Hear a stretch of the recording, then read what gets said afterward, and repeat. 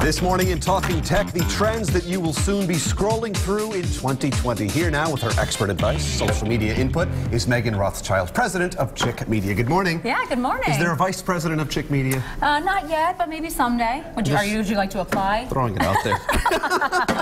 But look at your resume. That's not why we're here.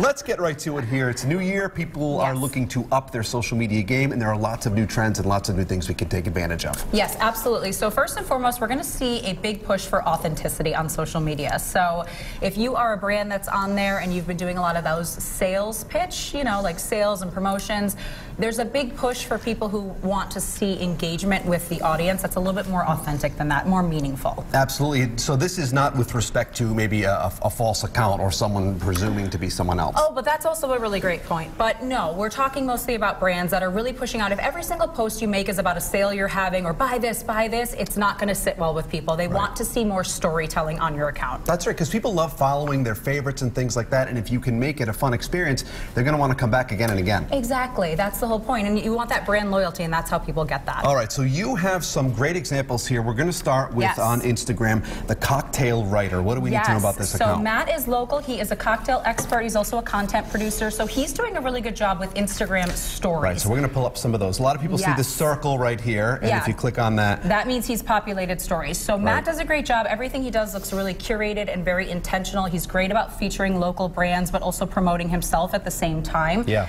And Instagram stories are becoming way more, I would say that they are more important than the posts right now. So we used to be big pushing on posts. Now we're seeing more people gravitate towards the stories. We're seeing more eyeballs there. So they have become even more, from a marketing perspective, more important. Yeah, I found that many more eyeballs go to the story sometimes than the actual post. And that's why you see a lot of people sharing their post and saying new post. Right. So people are like, what are you doing? And it's literally just to get eyeballs to your account. It absolutely is. It is about being in front of the audience. Yes. And you have another good one here, Flirting with 50. Yeah, so Karen does a great job. She is what we call an influencer on social media. So influencer marketing is not going anywhere. If you are a company that has not engaged in this type of marketing yet, this is going to be a big push in 2020. So we were a little hesitant as marketers when this first came out, if people thought this was authentic. But basically, this is when someone who has a decent amount of following on social media pushes out endorsements for brands, but they do it in a way that's, a lot of these influencers have integrity, right? So they're not just taking a paycheck, they're doing it because they actually care or stand by the brand, and Karen's an example of that. Something I don't have.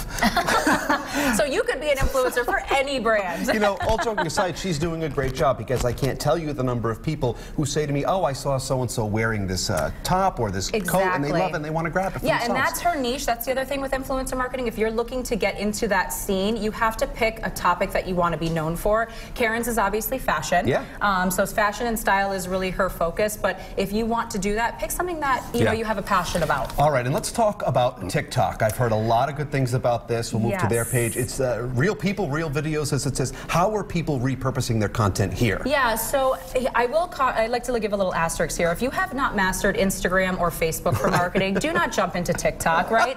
So we want to see you doing a good job on Instagram and some of the other platforms. But basically, I'm still even learning this platform. It's watching people do, in some cases, silly things.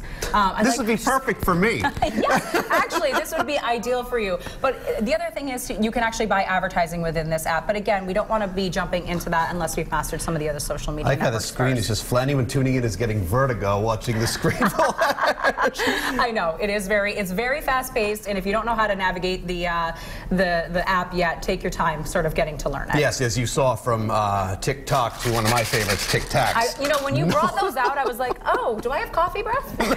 I remembered they were right on here, and I said, oh, perfect. I'll know what I do. But it's all about that user-generated content, having fun. Yeah, so that's the other thing. That's, I would say, the final trend for 2020 is, if you should not be going on there talking about yourself over and over again. If you are a brand, have other people give testimonials and repurpose their content. So if someone's tagging you, reshare it, repost it, make that user engagement really meaningful. Outstanding, Megan. Thank you as always. Yeah, great to see you. If you guys would like to review any of the advice from Megan and Chikmedia, of course I'm the future VP. How could we forget that? As well as other Talking Tech segments, just head on over to RhodeShow.com.